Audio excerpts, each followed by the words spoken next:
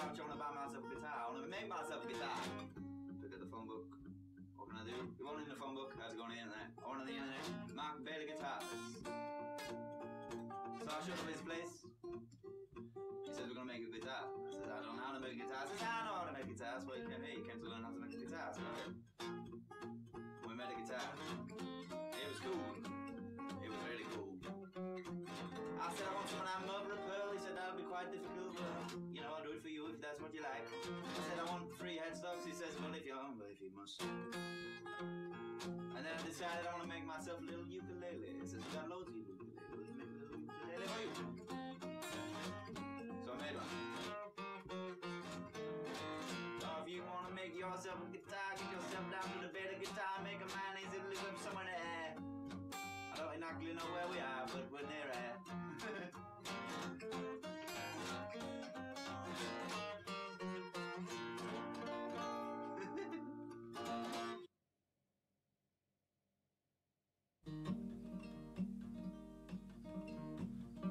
Thursday morning I caught myself the train to Glasgow, changed to get to Ayr.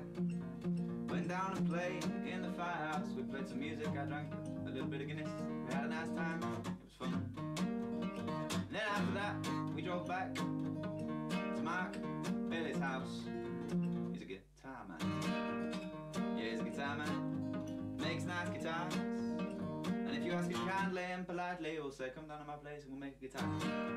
And the kind of guitar that you like, I've seen some sort of hollow body stuff, I've seen some sort of electrified guitars, I've seen some sort of ukuleles, I've seen all kinds of guitars. I've been out there today, I was out there today, did something cool with my guitar. He sort of took the thing out, put it back in. I felt like a real professional guitar player when he did it. It was really cool and fun, I liked it. But I can't quite do it myself, so you gotta get yourself a guitar maker man who knows exactly what he's doing. Mark Bailey. Mark Bailey. He knows what he's doing. Making guitars. He made this guitar. I like this guitar. It plays nice. So if you want to make a guitar or need to get a guitar or it needs fixing, just go see the man Mark Bailey. Yeah.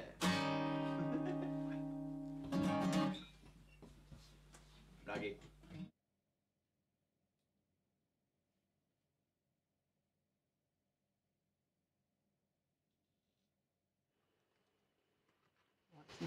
We're on. Yeah. Yay! Hey! We made it! Woohoo! Look, 17 seconds to go. Yeah, thanks for your patience, guys, for sticking with us through our incredibly ropey start there. As usual, user error. One of the settings was flicked the wrong way. So anyway, today we have something new and exciting to show you, as you've probably read by the title. This is the new fret slotting jig made by our Darren King from BagPress. So yeah, I guess gonna have to be straight up on this one today. We are trying to sell you something. I'm trying to flog you something. The fretting jig for making the fret slots on fretboards. So Thank them all for being patient. I've already done that, Carol. Were you not listening?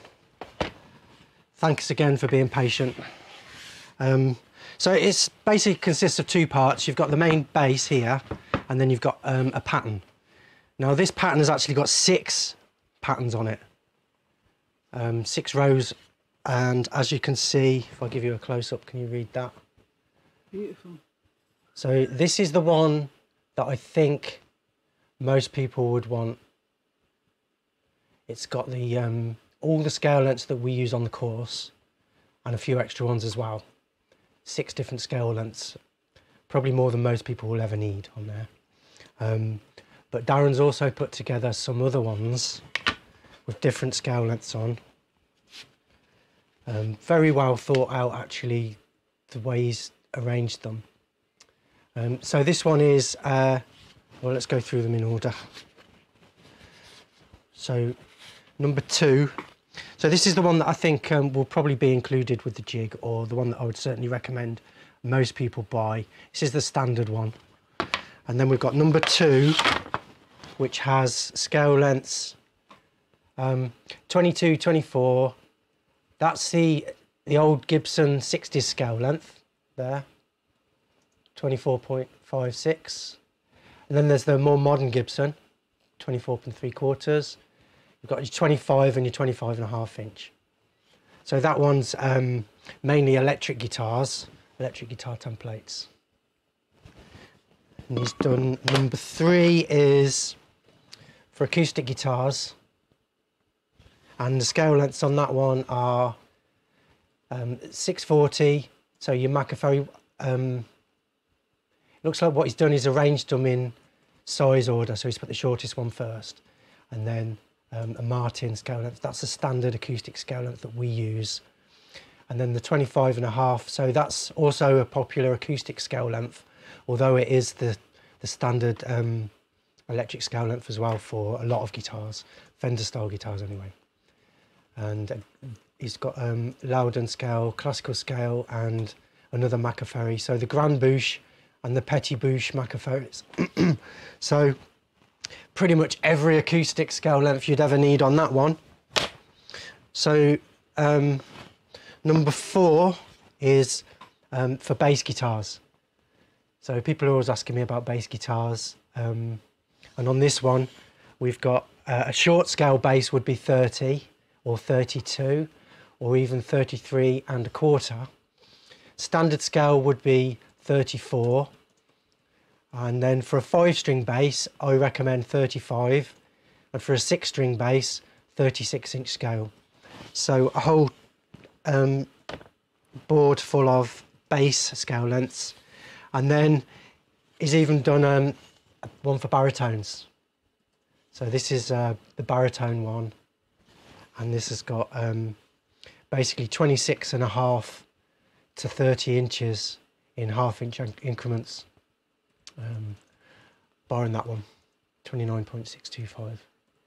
So those are all the most popular baritone scale lengths. And, you know, I've got to say kudos to Darren for just working all this out and putting it all together. Hell of a lot of work. Look at all these holes. It's all had to be designed on his CNC machine. So these patterns are all CNC'd, and what is used for the material is a marine ply. So it's really good quality, you know, as good as it gets, plywood. The difference is using, if you've ever used cheap plywood before, you probably have, you probably noticed when you cut into it, you can cut into and there's all voids inside where the wood isn't fitted together perfectly. Marine ply is guaranteed to be no voids. So your patterns are perfect. When you cut into them, you don't end up with gaps, and it's really good quality, and it makes them a bit more expensive than they could be, but it's certainly worth it for the quality.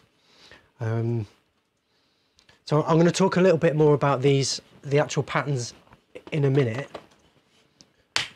Let's have a look at the jig. So the jig again is all made from marine ply. It's all good quality stuff, but this makes it, what we can do is we can make them cheaper than most other patterns of this style that you'll have seen before, because they're CNC'd from plywood rather than anything else.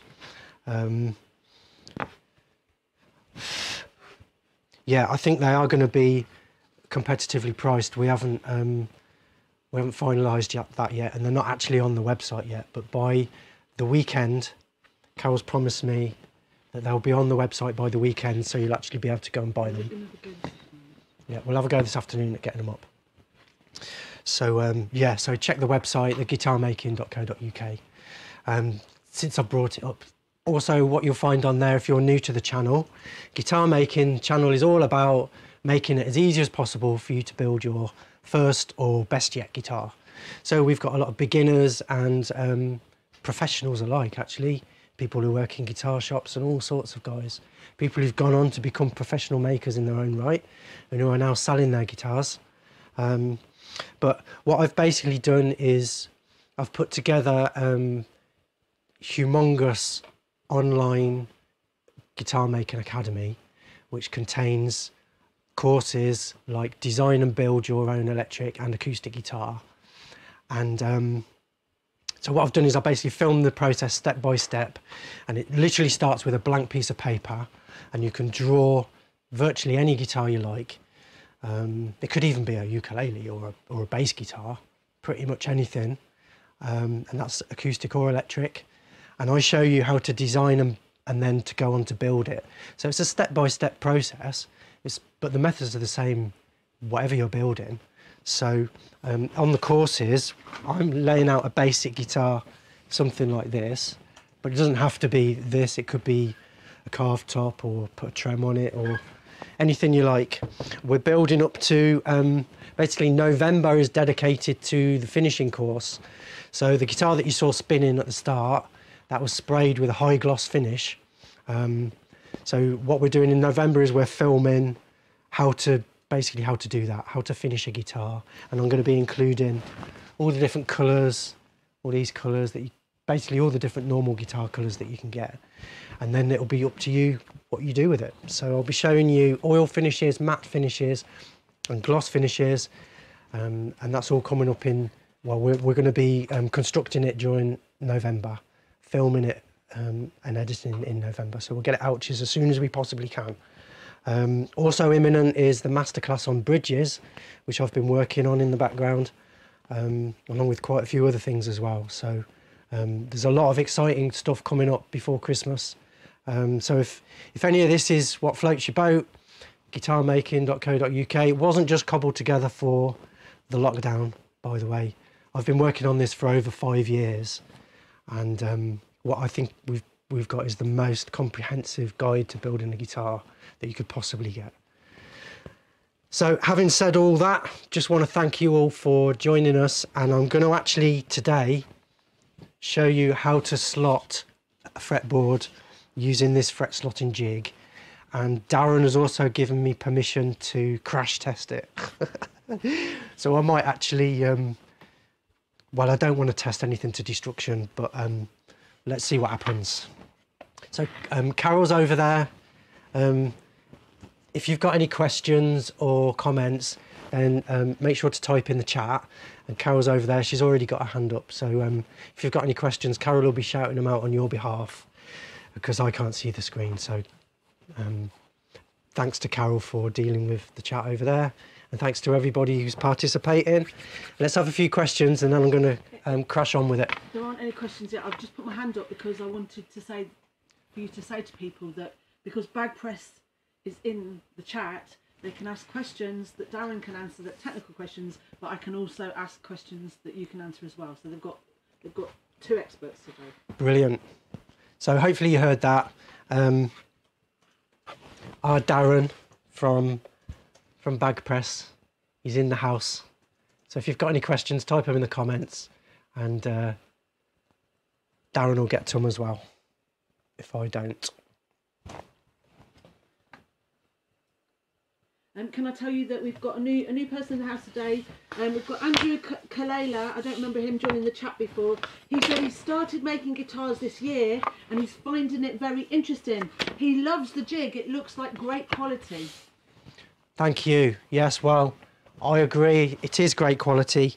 It's beautiful. Absolutely beautiful. There are just a couple of things I'd like to say about it, which I think are important. So the first thing, I suppose, is when we're making a fretboard, I did actually make a video called Making a Fretboard, How We Do It, where I show you, we use machines for this. I use a fret slotting machine, which obviously it's got a power saw for the saw, so it makes everything a bit easier. It takes all the sweat out of it. Here we're going to be using a hand saw, and it's going to take a bit longer. But basically the method is the same. The only difference really is that with this is that we're applying the power by hand. It should be every bit as accurate and just as good. So this jig comes with the saw.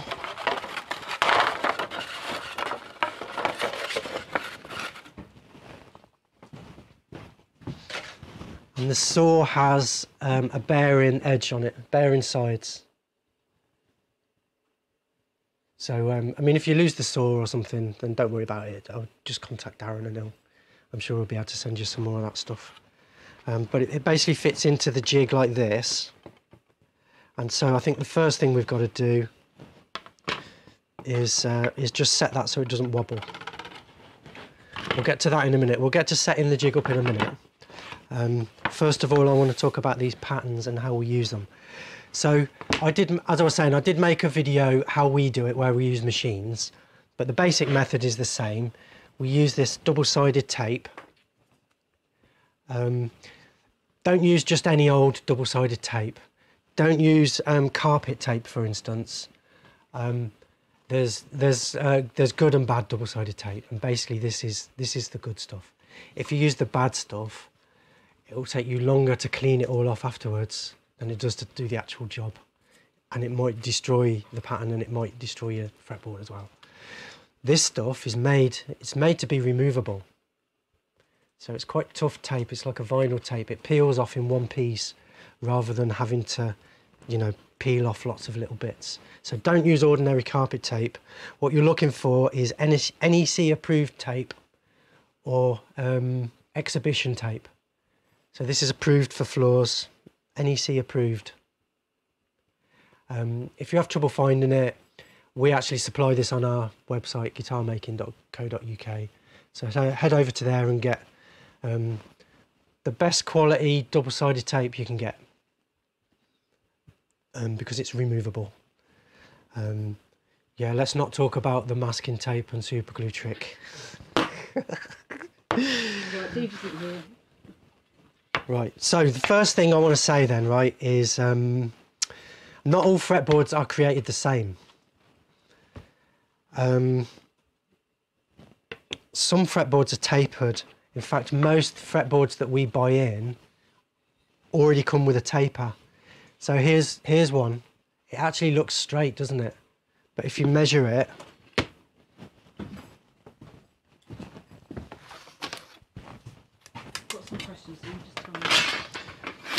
if you measure it, it's actually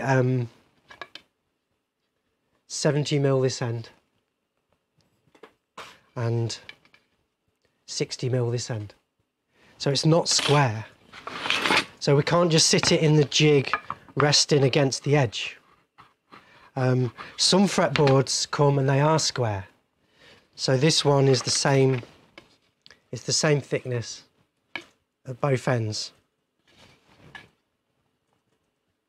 So this one will just sit in the jig. It's a little bit wide for the jig, so I just need to plane a bit off. But I've got one here somewhere.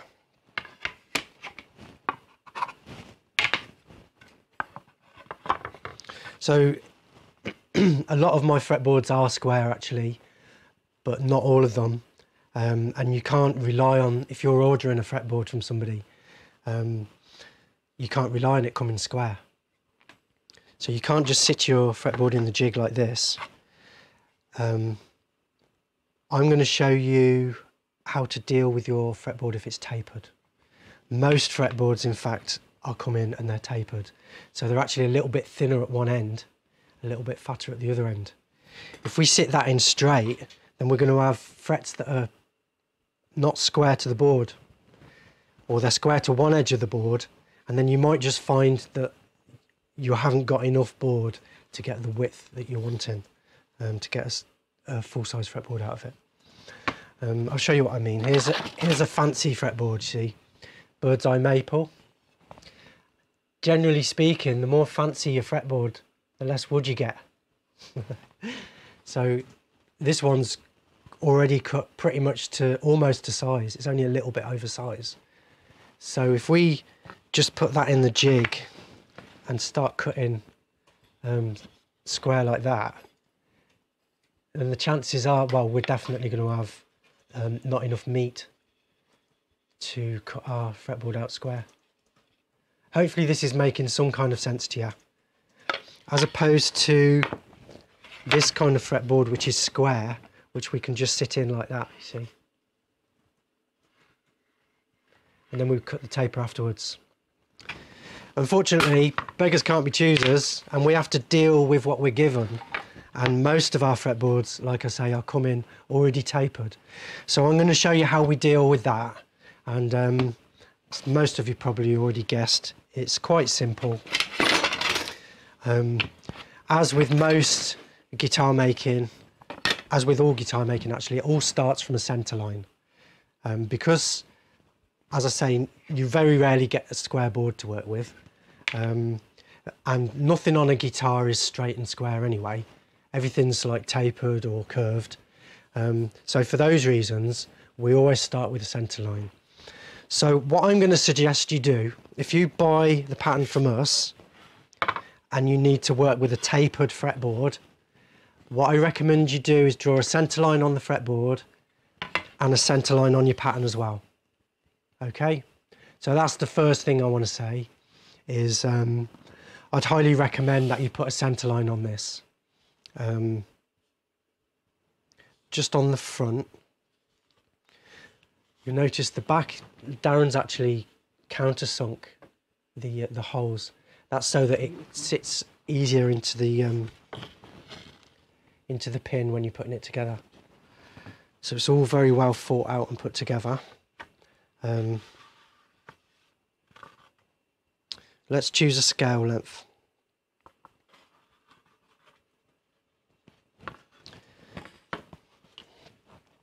So I don't know, can you see this pin?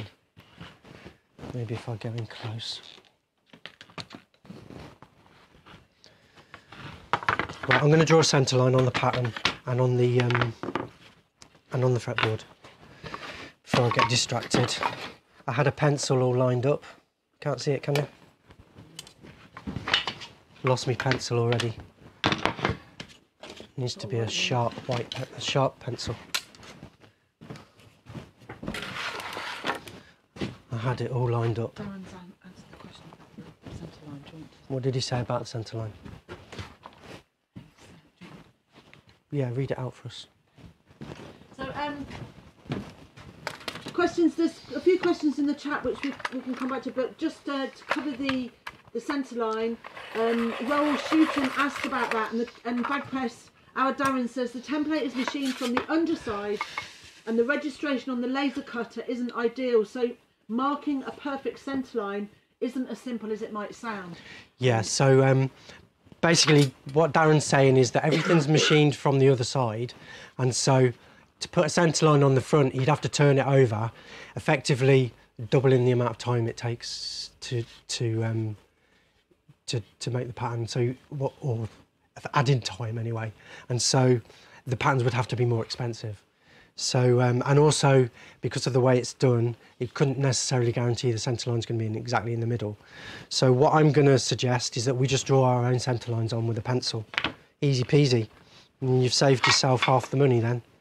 So let me just show you how we do a centre line. You guys already know. Let's do it here. I'm going to pick 2 places. I'm going to use a nice round number. It could be any number. Let's use 100. And what I'm going to do is look at the edges, and I'm going to try and get it right in the middle without using any maths at all. I can start that, I can go 1, 2, 3, 5, 7. So it's the same, 1, 2, 3, 5, 7. So it's the same both sides, and you can get that really accurate. You'd be surprised how accurate you can get that. Basically down to the thickness of one of these lines, make a mark. So we do the same at both ends.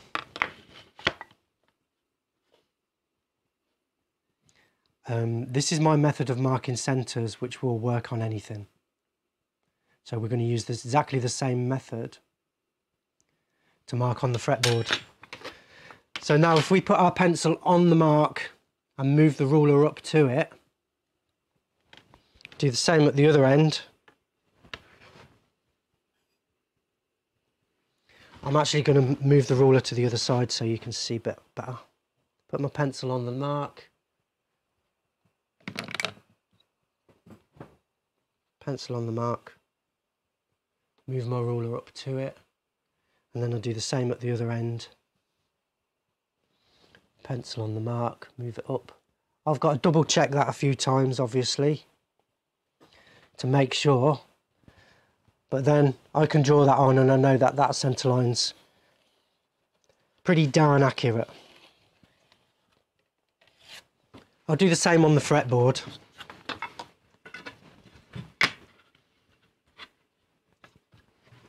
And then we can line them up. This is a piece of purple heart, by the way, if you're wondering.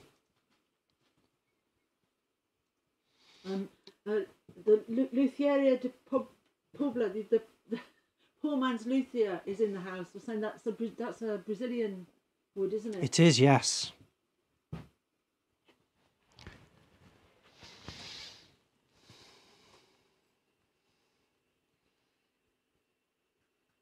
So we'll draw the centre line on.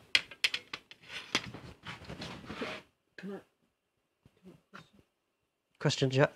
There's a question about the centre line. Go on. TV 10101 says you don't need a centre line all the way along the pattern, just at the top and the bottom where the end of the fretboard will be. What would you say to that? Well, yeah, that's probably true. But as you're there, why not just draw it all the way along? I would. So, obviously, you can see here, maybe you can see if I change the camera. Basically, how it works is there's a hole drilled for every fret slot, including the nut, which would be your 0 fret or your nut. Okay? So this would be, if we were going for 25-inch scale length, then we need to move this pin to the second hole in here. So maybe that's what I'll do in a minute. But then, as you can see, there's a different hole drilled for every fret. So 0, 1, 2, 3. The pin will line up with the hole, and then it allows the fret slot to cut really accurately each fret. 0, 1, 2, 3, 4, 5, 6, 7, 8, 9, 10, 11, 12, 13, 14, 15, 16, 17, 18, 19, 20, 21, 22, 23, 24 frets.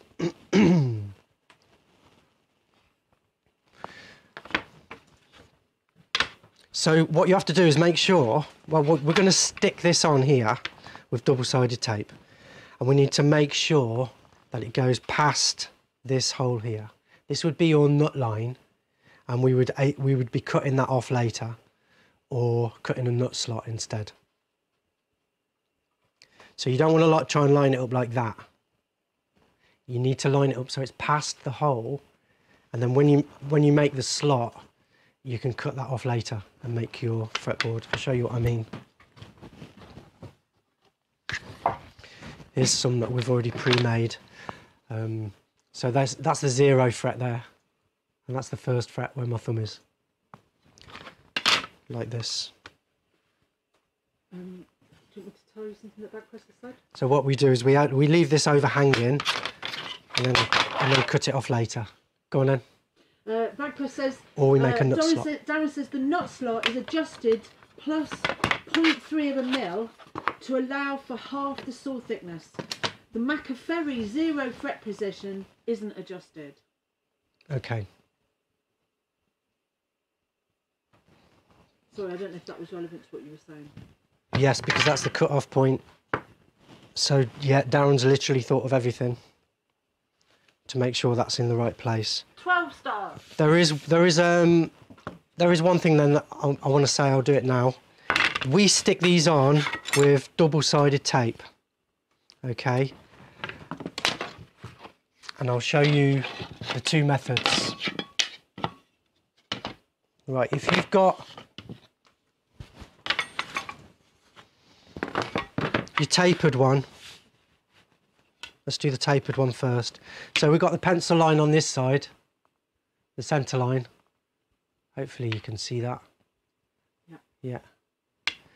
And we've got our centre line on the pattern. So we need to stick our fretboard on in the right place. So what I usually do is use 5 squares of double-sided tape like this.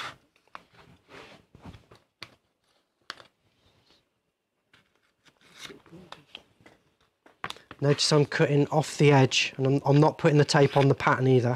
I'm putting the tape on the fretboard, and I'm cutting off the edge, so I'm not actually damaging anything.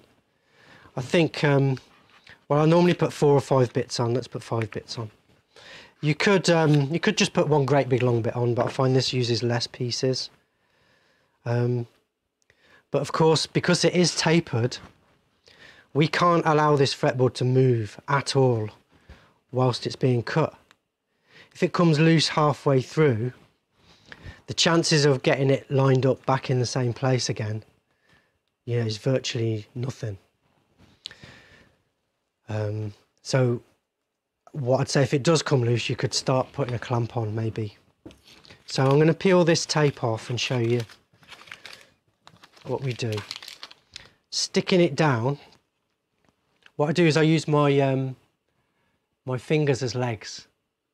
So we drop one end down, and then I can line this up with the centre line here, making sure that it goes past the nut, or the first 0 fret. It's got to go past there, so this bit will be scrap later. We'll cut that off. So what I'm doing is I'm supporting it at this end here in the same way with some legs, my fingers as legs, so I can drop this end down and it won't stick. Problem with double-sided tape is as soon as it sticks and you can't reposition. So if you stick it down in the wrong place, you've just got to start again. Take it all off and start again. So you've got to make sure it goes down in the right place first time. So if you hold it with, as if you've got fingers for legs, you can drop one end down, and then you can line this end up with the centre line.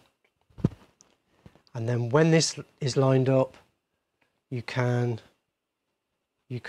lock it there with your fingers and drop the other end down. And then you know both ends are lined up. Yeah, I would draw the centre line all the way along, because the fretboards are all different lengths as well, and you might find it's just not quite long enough for your fretboard or whatever. So what I normally do then is give it a squeeze.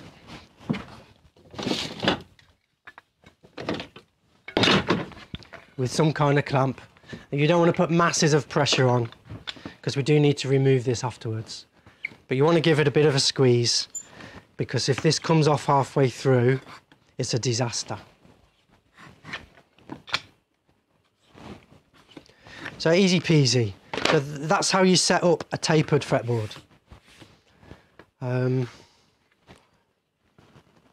Let me set up a straight fretboard and you'll see it's much easier.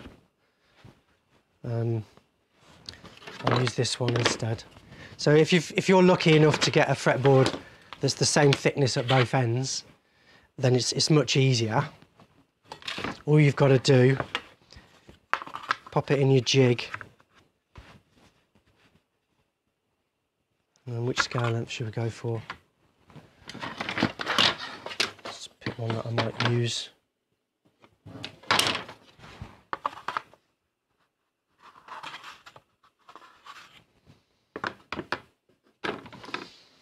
Right, here's a 24 3/4 scale length. So let's say we're using that. If you're lucky enough to get a straight fretboard, you can basically just stick it in like that.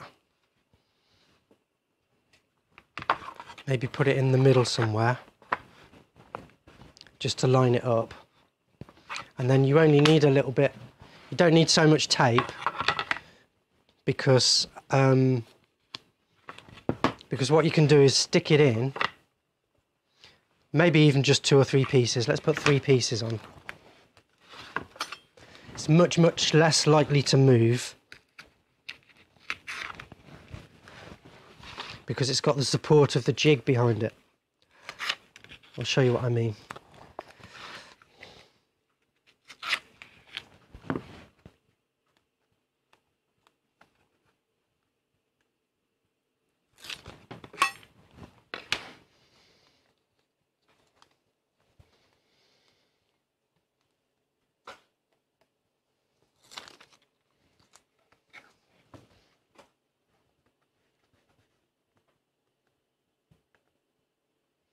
So if you're lucky enough to get a straight piece, then you can just pop it in, line it up with the jig like that. Just straight into the jig, pull it back. There. I should have made sure it was just past the nut, and then stick it on like that.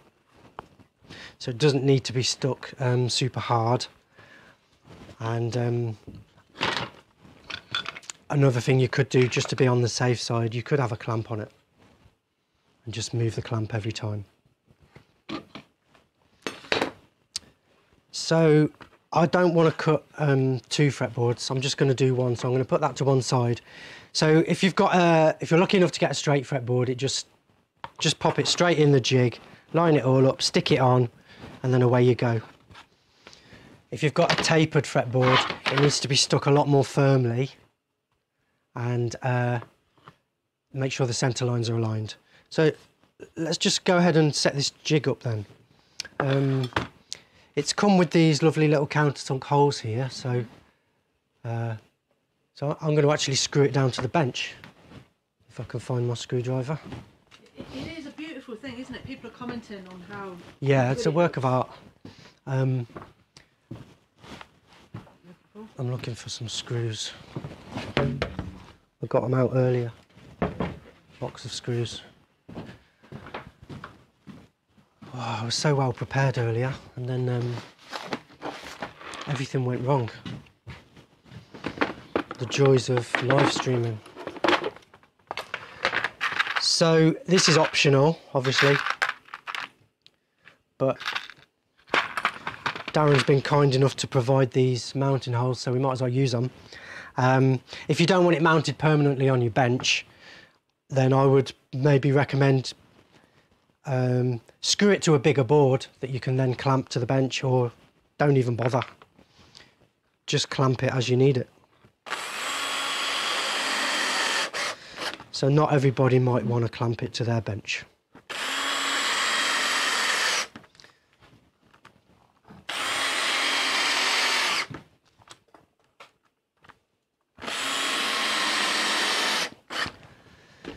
Okay, so in this case we're going for the Martin scale length, and it fits perfectly into there like that. Okay, before we move on then, there's one more caveat, is that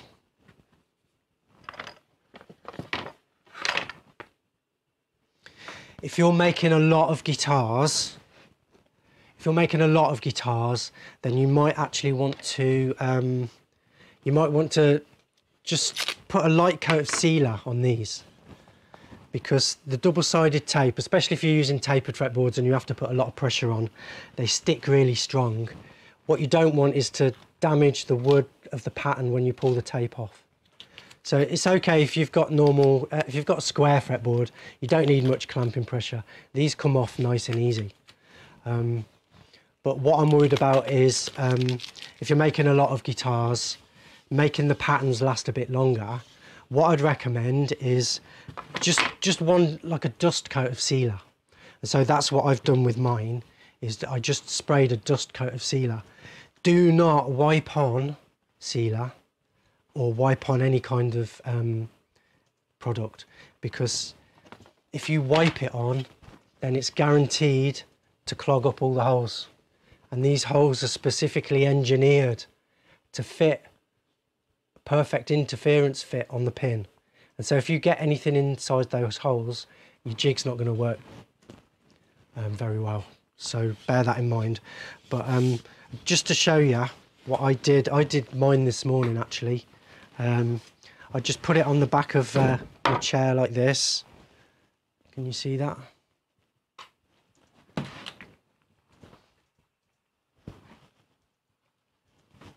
I'll turn the chair around. I put it on the back of my chair and I just gave it a dust coat. So if you really want to make it last forever, if you're only making, you know, a few guitars, then you probably don't need to go to this extent. But if you want your jig to last forever, then you might want to just put a dust coat of sanding sealer or any kind of lacquer, just not too thick. You don't want any runs or anything like that. So it's literally just to seal the front, and you certainly don't want to get any in the holes. So I'll just show you what I mean. If we can do this, just move that out of the way. Oh, I can't. So just a dust coat. Don't worry about the smell, Carol. It goes away in a minute. That's all I'm talking about. Just a dust coat. So it's not a wet coat. You don't want it sitting on there wet. It's literally just a dust coat. And what it does is it protects that surface, and it will mean that the double-sided tape will come off a lot easier. So if you want to really future-proof your patterns, then that's what I'd recommend. I'd recommend you draw a centre line on it and then shoot a coat of sealer. But you certainly don't have to. That would be just my recommendation. So let's have a go at setting up this jig then now. Zoom in a bit. What we've got to do is adjust it so that the saw doesn't rattle in that slot. So if we just slap those off. Actually, what I'd suggest is that you leave, let's try, you just leave one side straight and move the other side up to it.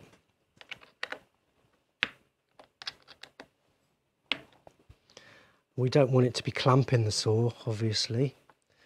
The saw needs to slide, but it doesn't want to wobble. So I'll just nip that up there. Oh, look at that. Oops.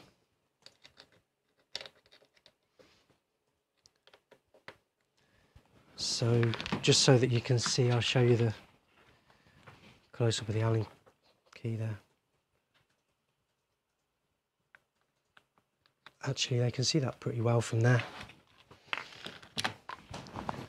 That's really crisp. It's so beautiful. Yeah, I actually think this is the best value fret slotting jig you can buy as we speak. So now look at that. That's actually pretty solid. There's very, very little movement there. Maybe just a little. That's what you want. So obviously it doesn't want to be clamping the saw, but it wants to be holding it firmly, so it doesn't rattle. There, look at that. Beautiful. So why is that important, that it doesn't rattle? Because you don't want it to widen out the slot. You want it to cut just a perfect straight slot. One other thing I want to mention as well, if we just, I'll show you on this piece of wood here.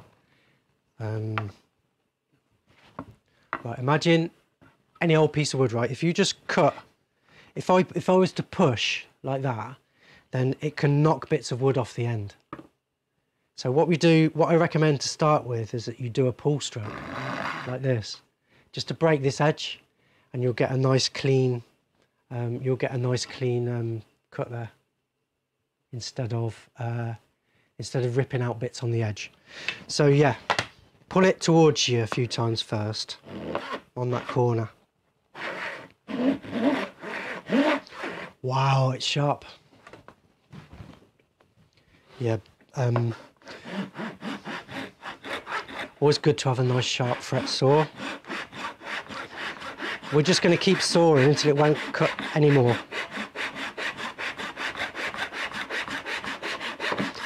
And what's happened is the saw rests down on the stop to actually set the depth of the slot. So if you wanted to cut a shallower slot, you could, I wonder if you could use those to set the depth. Let's have a look. Yeah, So there, Darren's cleverly built in a way to set the depth of the fret slot by using these stops as adjustments. Can I just read you out something that you put on? The actual depth of the fret slot you're looking for, by the way, the final depth of the slot should be about 10 to 20% deeper than the actual tang of the fret. Just slightly deeper than the tang of the fret. Go on, we've got a comment. Well, it's just that, so back when you were adjusting it earlier, BagPress says, leave the right-hand guide tight against the rebate and adjust the left-hand side. The right-hand one just moved for height adjustment. Brilliant. Hopefully you got that. So, yeah, so the right-hand one's for height adjustment. Is that right? No, the left-hand one's for height adjustment. And you leave the right-hand one where it is. Yeah. I did wonder about that, actually. I did wonder whether you meant to leave one Just where the it is. left-hand side. I got it the wrong way round. Okay, and So there you go. It's got a depth stop built in. Fantastic. can I just, before you move on, I've got loads of questions. I'm just going to keep going. We have Amer Yep. is asking, how did you calibrate the depth?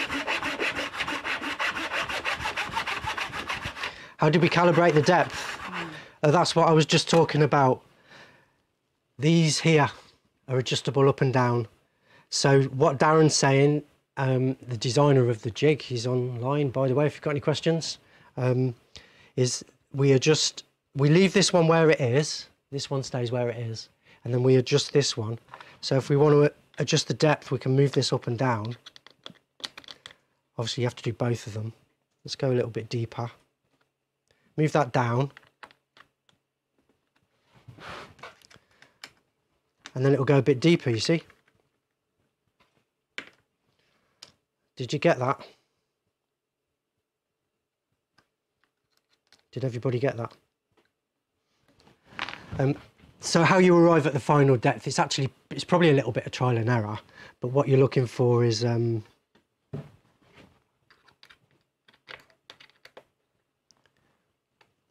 made that too tight now.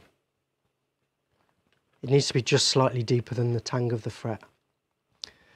And again, when you're doing these fret slots, really,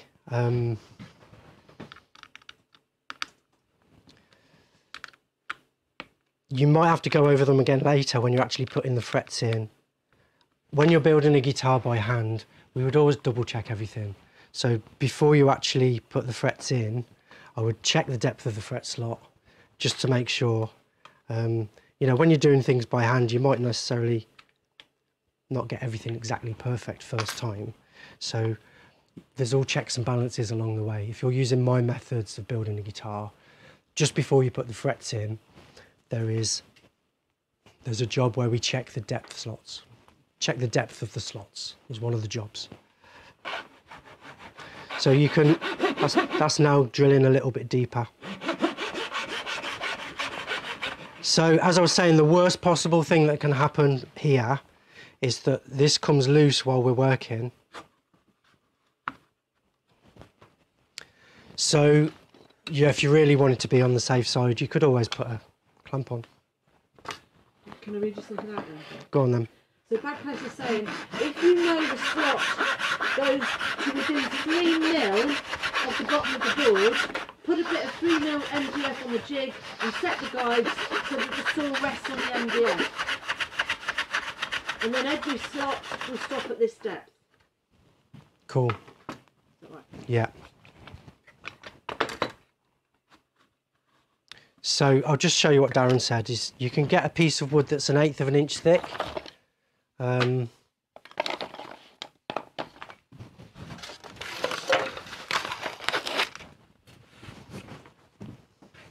This is 1/8 of an inch thick. So if we just take a bit of that.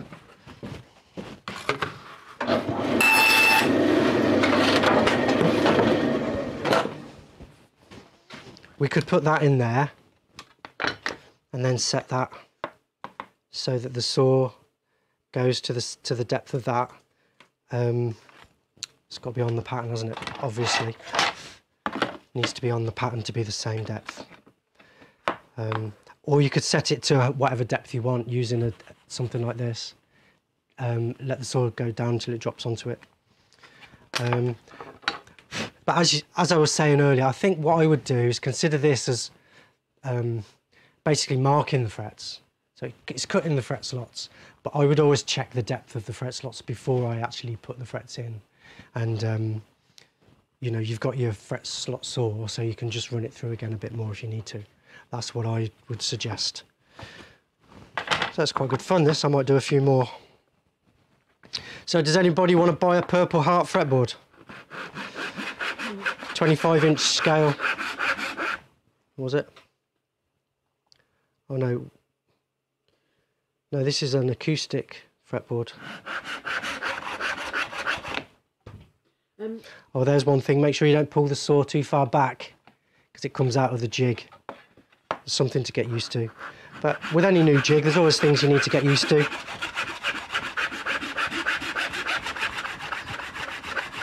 But there's 4 cut already.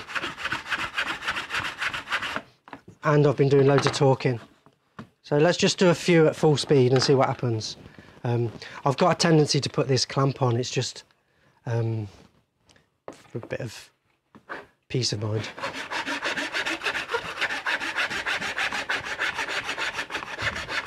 Maybe use 2 hands on the saw.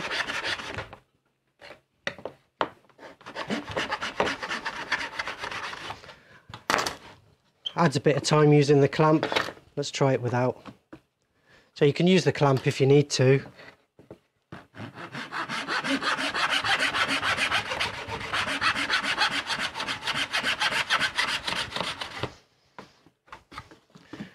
But I think for anybody's first fret slotter, it would be a corker. Oh, what I wouldn't have given for something like this when I first started. What you mean? Yeah, I made mine all by hand. My my patterns all by hand with a vernier gauge. This was before CNCs were even available to mere mortals.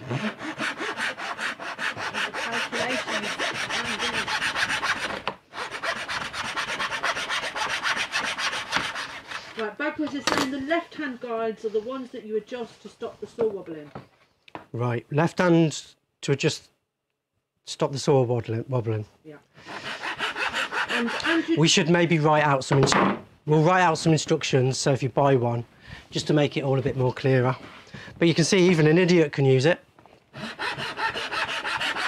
Andrew Kalala suggests putting a stop on the end of the saw to stop it pulling out if you. Good idea. Look, you don't even have to take the saw out if you want. If you're in a hurry. I'm going to put the clamp on now. What I'm always worried about is it coming loose, you see, because then it's nigh on impossible to get it lined up again.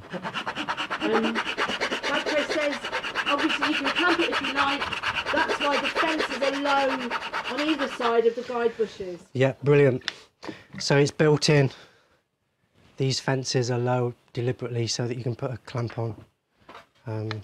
Well done. Well done, I say. So we'll be happy to supply these on our website. Yeah, we'll get them on as soon as we can. By the weekend, well, hopefully by the end of the day, these will be on, and you'll be able to buy one. Rick in the Tower said, I don't suppose the templates would be available separately, but I know that BagPress is saying they will, so we're gonna. Yes, they'll be available separately. Obviously, we understand you're not going to. Not everybody's going to want to buy all 6. Is there 6 patterns? And some of them have got duplicates on as well. So I would say you probably just need to buy one unless you're making something special. Darren's really cleverly worked out on the standard one. It's got all the standard scale lengths that I need. Unless I'm making a bass or a baritone, in which case you'd need one of the others. It will say very clearly on the website what scale lengths you get with each pattern, so you definitely won't have to buy them all.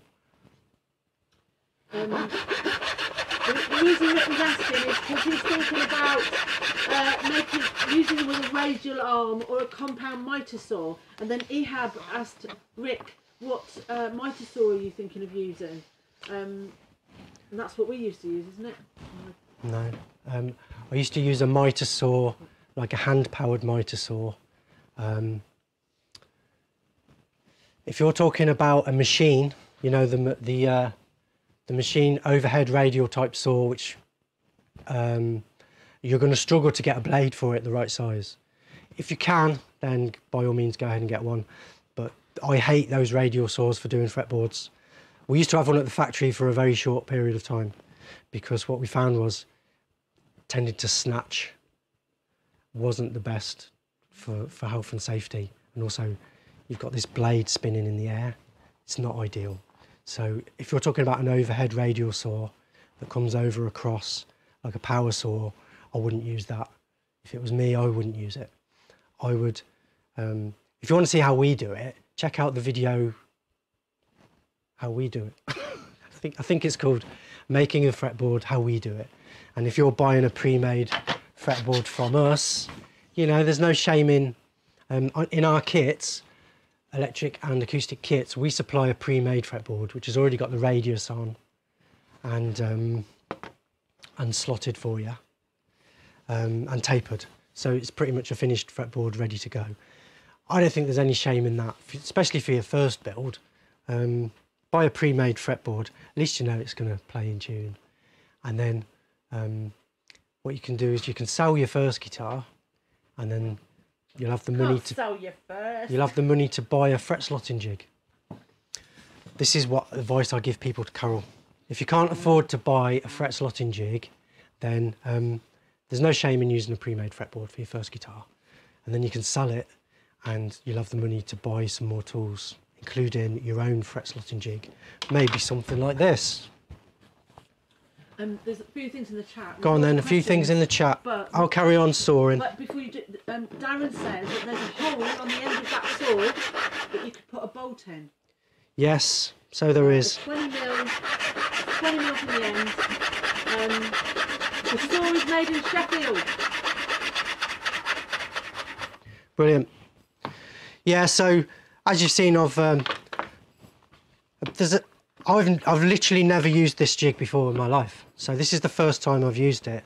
You guys have seen me making all my mistakes with it, and but I guarantee by the time I get to the end, I'll probably be an expert of using it. Certainly once you've done a couple, gets easier and easier.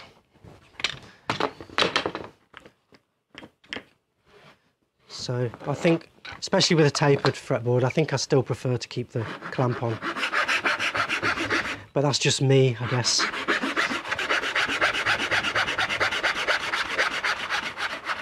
Got any more comments? We've got loads of questions, but I think we should wait till you finish.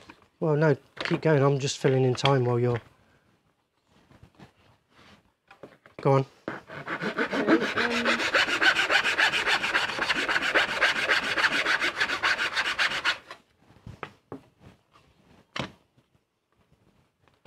But we'll ask these were right at the beginning, so I might as well ask them and you can tell me if you've answered them. Go on. So right at the beginning, Ehab asked, can the height be adjusted?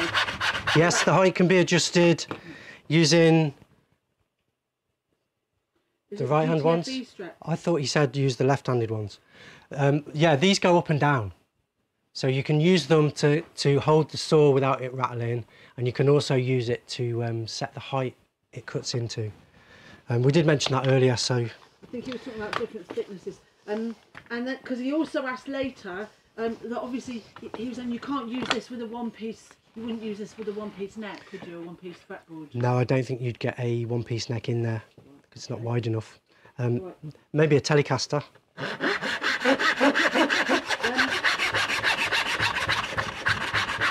covered the depth of cut, have we? Yep, depth of cut is adjustable with these. How many frets we got? 1, 2, 3, 4, 5, 6, 7, 8, 9, 10, 11, 12, 13, 14, 15, 16, 17. Nearly there. Matt Tonon asked, is it a pull or a push saw? And BagPress said it's a pull saw. Yes, it cuts on the pull stroke. It's cutting on the pull stroke.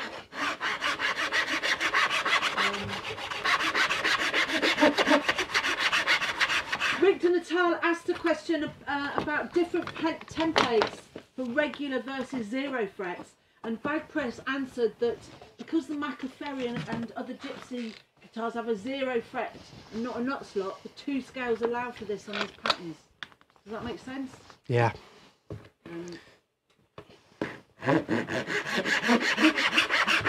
Oh, Azad!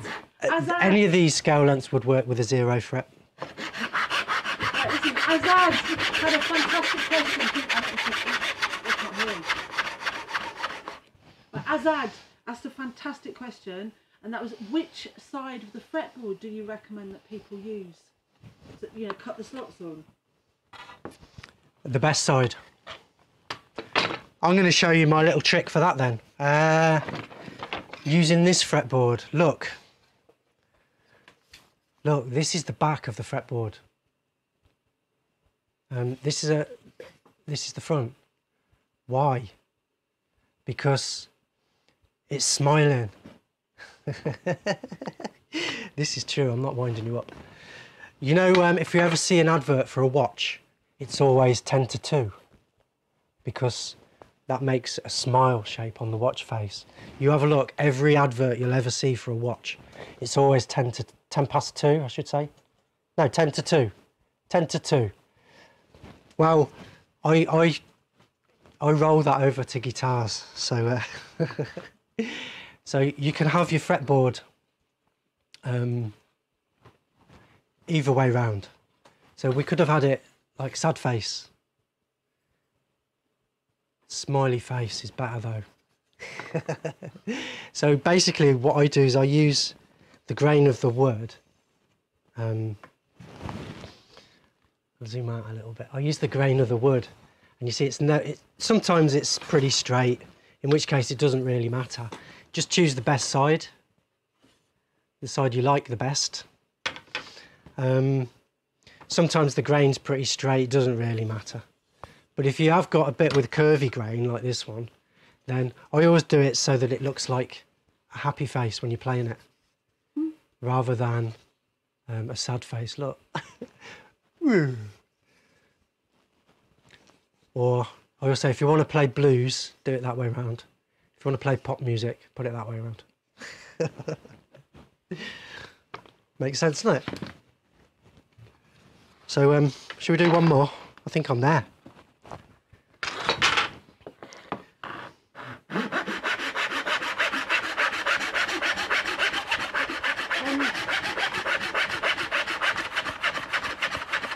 Parsnip Fingers said, so you end up with shallower edges after you've radiused. 10, 11, 12, 13, 14, 20. Yes. Yes, you do. With this style of construction, you're ending up with a flat slot through the radius of the curved board. So, yes, the end of the slots does get shallower, which is why I was saying earlier that I would always, before I put the actual frets in, I would always double check the fret slot depth. And if you're following through my methodology, then you'll hit that segment. Check the fret slot depths before you actually put the frets in. Mark, Yeah. Mental DK says, you've just screwed me up for life. Now every time I see a watch advert, I'll be compelled to look for the smile. Yeah, I've looked, and everyone I've ever seen, it's always 10 to 2, yeah. 10 to 2. They sell more. Look, I'm standing now at 10 to 2. Everybody become premium members now. Right. Mark, Raoul Shooting in New Zealand says, I just need one of these for a multi-scale fretboard now. Lol, ha ha ha. BagPress says, roll. I've already been thinking about it. Brilliant. I've got another suggestion while you're there, Darren. On my machine, let me show you.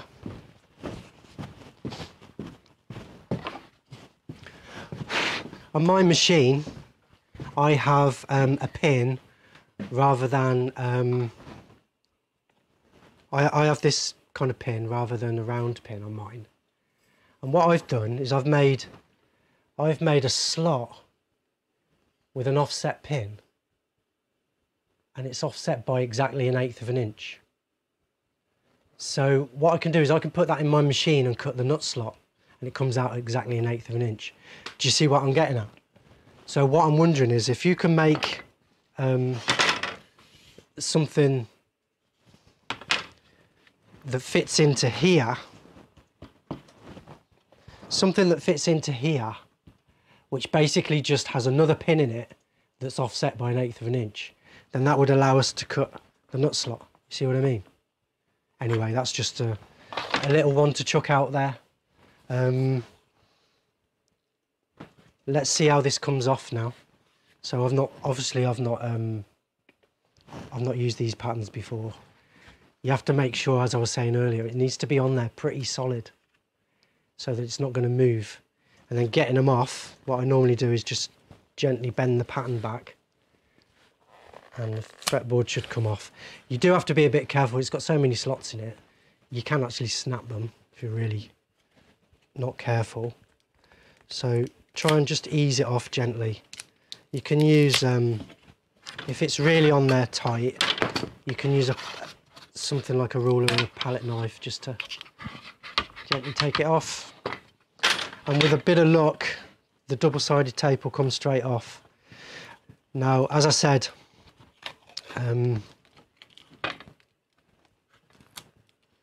I actually did put a dust coat of sealer on these this morning, on this one anyway, this morning, just like I showed you earlier. So I'm hoping that it's not going to do any damage when I pull the tape off. A good way to get the old tape off is with an old piece. You can just use the tape to get the tape off.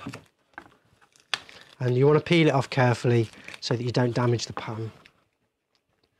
Even if it's sealed, you could probably still do some damage if you were careless. So be a bit careful. Clean it all off. Ready for the next person to use. There we go.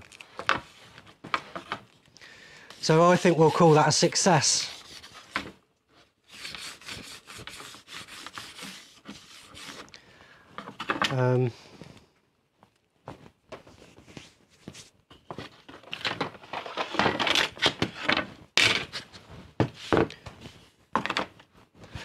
So thank you to everybody who's watched that. Let's just show you what we did. Look at that. Beautiful slotted fretboard. So I always write on the back what it is, just so that we don't forget. That's a 25.4 inch, that's the Martin scale acoustic fretboard there. Made from Purple Heart.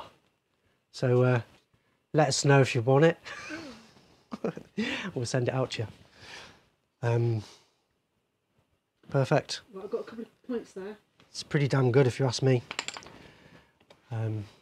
Like I say, there were just those two caveats that I would say. I would personally draw a centre line, and because, you know, I make hundreds of guitars, if I want to make it last forever, then I would just shoot a coat of sealer on that, like I did with this one this morning. And then it comes off nice and clean. Now, Darren did say that I could crash test one of them for him, but I really don't want to destroy one.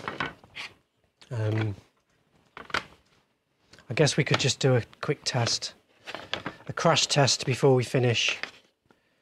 Let's use the baritone one, which is probably the least popular one. I'm going to move this. Go on, shout the questions out, Carol. Right, well, the comments. So Andrew Kalala has joined us today. He said that him and his son have been making 3-string guitars. Wow. But his lad won't let him sell them, so they've just made a 3-string baritone. Rock and roll. Right, what we'd like is for you to take pictures, or some video would be even better, and share it on the forum. If you head over to bagbpress.co.uk. You can join up for free, as a free member.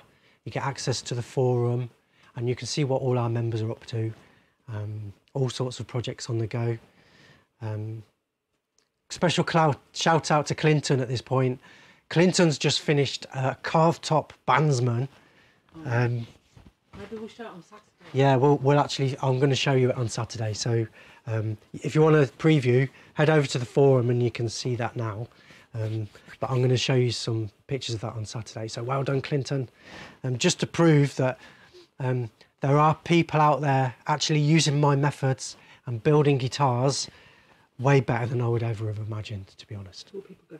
Yeah, well, also BagPress said earlier that 2 of the forum members have road tested this jig for real, you know, in their own workshops, and they've done detailed reviews on the forum. Awesome. So you so if you want to see a detailed review on these, head over to the forum and you'll see that. Cheers for that, guys. I've got to say, you know, massive thanks to you guys. When I started this thing, really, obviously I've got to make a living as well. This is our life, what we do for a living. So this is all we've got. We've got no playing work at the moment because that's all dried up, etc., because of the current situation. This is all we've got. So massive thanks to you guys. Really what it's all about is making it as easy as possible for a complete beginner or even someone who's done it a few times before. The website is full of tips and tricks to make it as easy as possible, as pain-free as possible for you to build your first or best yet guitar. Once you've got the methods under your belt, then you can go away and build 10 or 100 guitars. Become a professional guitar maker. Just stay in touch and let us know. So a few more comments and then we'll wind it up. So I've got a few comments and then an important question, but not about jig. So people are asking where can I get it? So obviously go to the website and it'll be there. There'll be a product there by the end of the day, won't there? We're taking pre-orders, aren't we? Because obviously we haven't got the stock here. We're talking to BagPress. He'll be, you know, we'll work that out. So, but it shouldn't be too long because he's good to go. So it's been us that he's waiting for. The other thing is, sorry. Yeah, that's more or less it. But you've had a question, a general question, from one of your. Oh yeah, just that. So it will be available. There's also going to be other patterns available, hopefully by the weekend as well. There's a whole load, and we're talking to BagPress, aren't we, about other jigs and patterns made with his beautiful laminations. Yeah. So a whole host of stuff coming to the website very, very soon. What I'm going to do is I'm going to use just one great big long piece, and I'm going to stick it on this pattern. Let's do a bit of a crash test. I want to find out what happens. So this has not been treated in any way. I haven't sealed this one. Did I seal this one?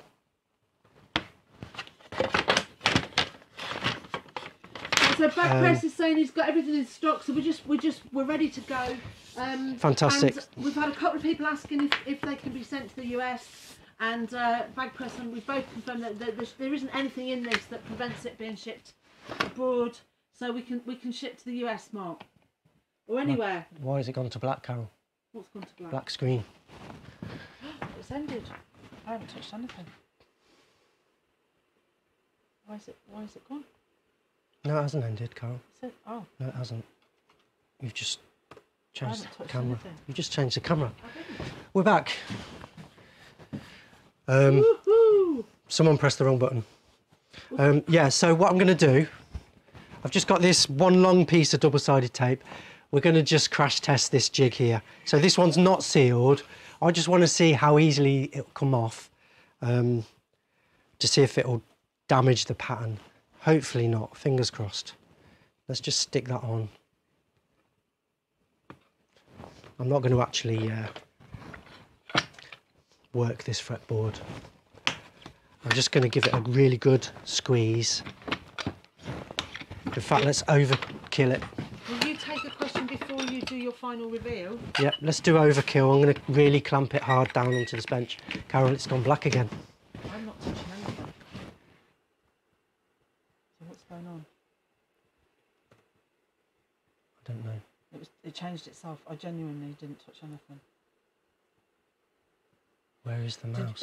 Is the fade to black button? Is something sitting on the fade to black button? No, just keep an eye on it. Okay. Forget the comments for a minute. I'm going to give it a really good squeeze. Yeah, we've got the gremlins in today. Oh, it's done. Right. There we go. It's that one there. Don't press anything.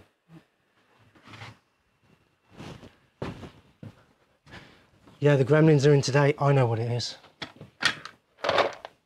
Did you put your screws on? It's done it again. No, we were there. We were fine. There we go. I know what it is. I've put some stuff down on some buttons. Right.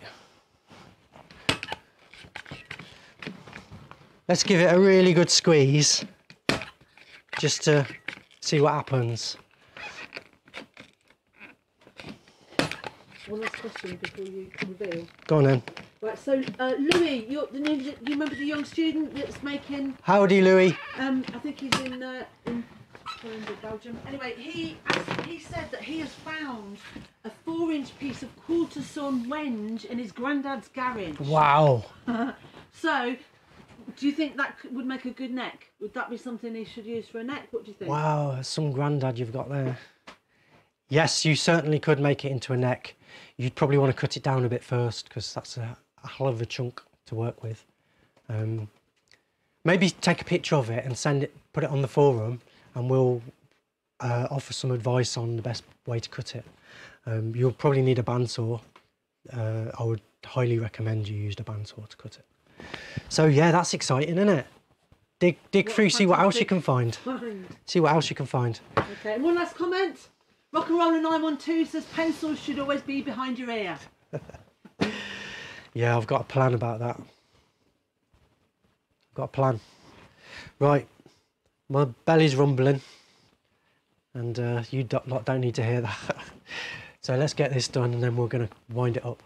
So I stuck this down as firm as I could. Let's see what happens when we take it off. Hopefully the pattern will still be intact.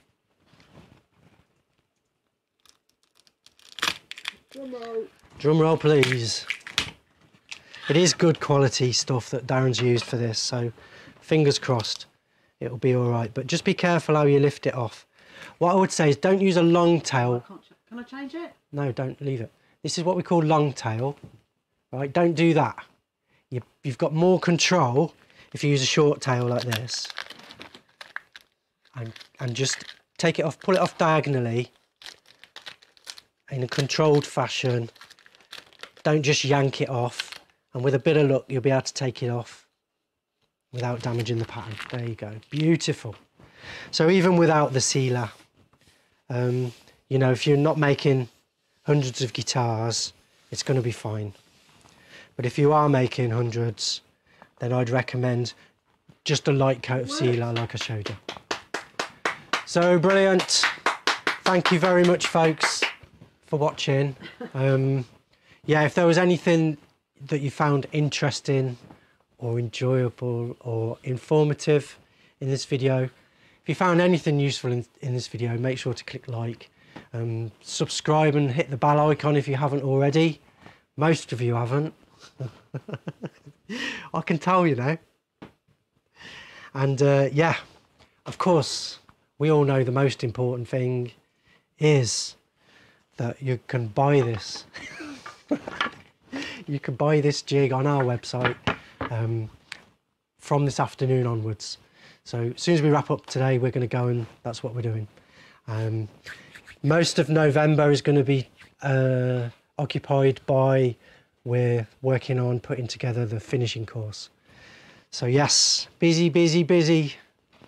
Thank you again for watching, especially if you stayed right till the end and witnessed the crash test. Well done. And remember, the most important thing, apart from that, you can support us by becoming a premium member and buying one of these jigs. Oh yeah, premium members get discount on everything, by the way.